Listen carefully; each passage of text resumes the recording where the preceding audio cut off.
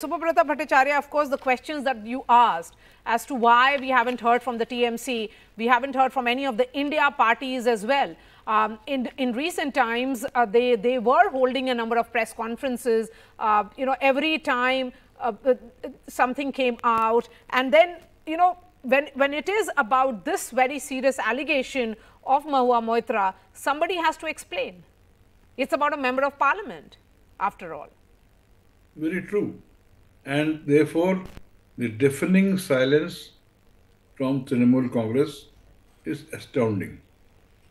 In the presence of a very eminent lawyer, may I suggest that in place of, if I had been in this place of Mahua Moitra, instead of sending a legal notice, which has got no feet because it is just a notice, it is no action at all, I would have relied upon Section 500 IPC and filed a criminal defamation straight away in a police station which is got jurisdiction.